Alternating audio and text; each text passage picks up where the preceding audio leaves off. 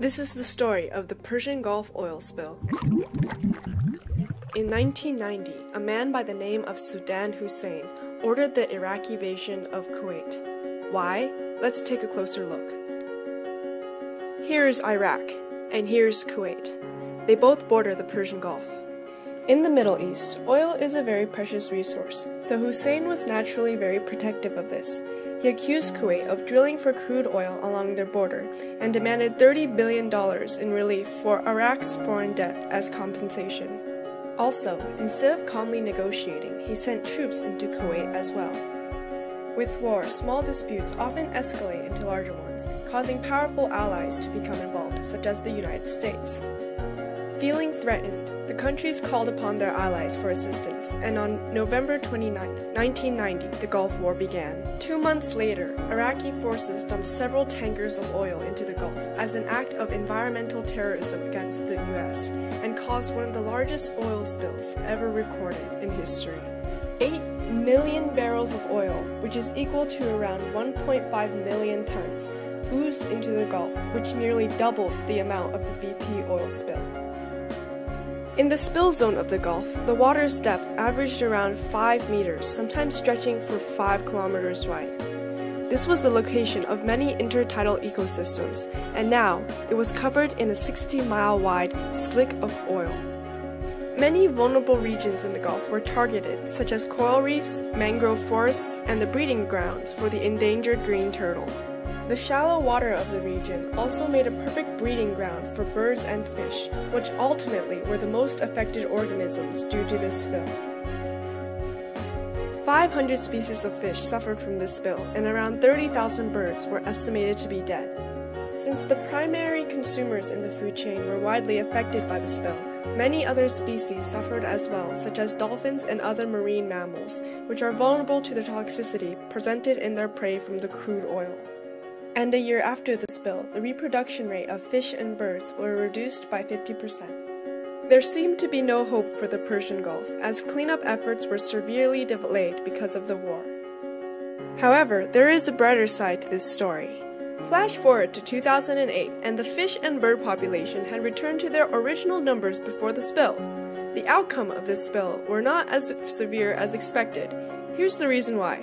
Although half of the oil had evaporated in the months following the spill, there was still a lot of work that was needed to be done. This is where bioremediation comes in. The composition of crude oil consists of a ratio of 2 hydrogen atoms to 1 carbon atom.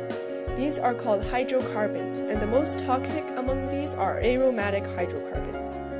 Microorganisms in the environment, such as Marinobacter and Pseudomonas, are responsible for breaking hydrocarbon molecules down. They ingest the particles and metabolize them into compounds that are much simpler, such as water or hydrogen peroxide. The bacteria that is responsible for this process contain 2 different enzymes, oxidase and catalase.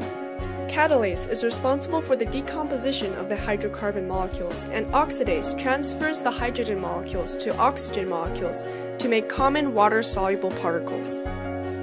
These microorganisms thrive in locations that are rich in oxygen and nutrients, such as nitrogen and sulfur. They are vital for the bacteria's growth and survival, and the dust swept in from the Gulf from the land are rich in those compounds, which can naturally promote bacterial growth. It is also a source of nutrients for cyanobacteria, which increases the oxygen levels due to photosynthesis. Oxygen is a factor that can speed up the process of biodegradation, although it is possible to be done anaerobically.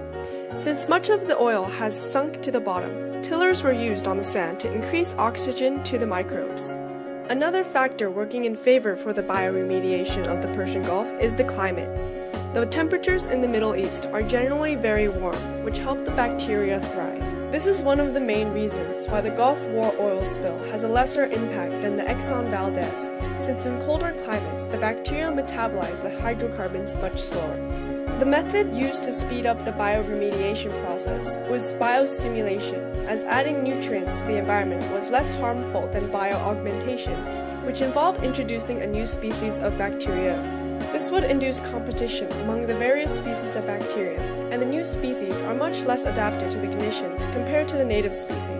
Although bioremediation was not the major factor in reducing the amount of crude oil in the Gulf, The natural process of the native bacteria helped the Persian Gulf recover from the worst oil spill ever recorded. As marine specialist Nicholas Pilcher said, "What they found and what they found in other places in the world is that nature does recover."